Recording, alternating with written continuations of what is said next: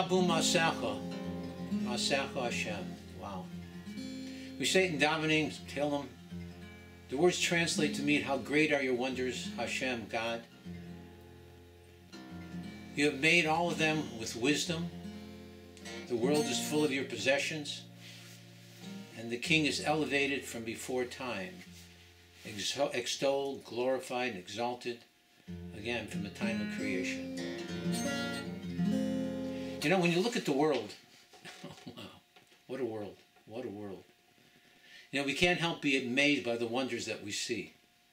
The world is a perfect computer program, and God Almighty is the ultimate programmer.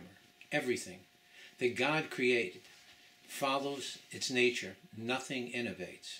You know, the sun always rises in the east, always sets in the west. It doesn't forget to show up one day. It does exactly what God has programmed it to do. The only thing that has the ability to go against nature is man that God created. It says that man was given the ability, again, to have bechira, free will, choice. The Torah says that man was created b'tselem Elokim, in the image of God, which is really strange, because we have a belief that God has no image. So what does it mean that man was created b'tselem Elokim, in the image of God? And our rabbis tell us what that tells us is that everything in creation, again, is a program. It does exactly what God has programmed it to do. But man has the ability to break the program. Man has free will. He can decide what he wants to do, even though it's against God's will. Nothing else does that. Everything follows it. And it's amazing. I often wonder why doctors and scientists are not the most religious of people, to see the wonders of what God has done. I remember being at a factory, Ford factory, and they had robots on the line. And they said something that amazed me. They said the robots, not only can they build a car, if they break down, they can fix themselves. And that blew me away. Amazing that a machine can fix itself. Wow. And then I thought, what about us? If you cut your finger, it heals. You know, Socrates said that a doctor keeps the patient company while God does his miracles.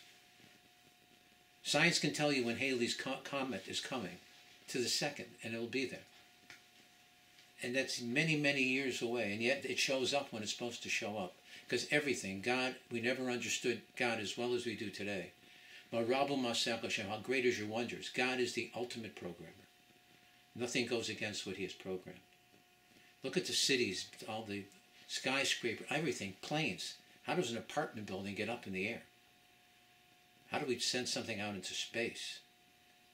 All that, the longevity that we have, medicine, the cell phone, it's just beyond belief.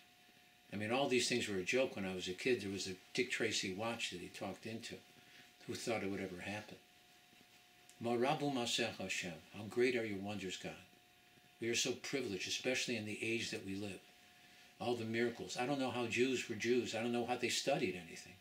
The printed word was not printed in Hebrew until 1475.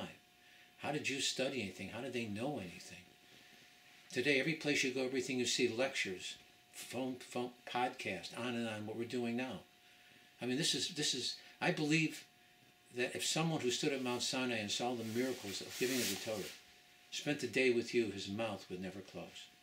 What a miraculous world we live in. What we need to do is thank God for all of his miracles.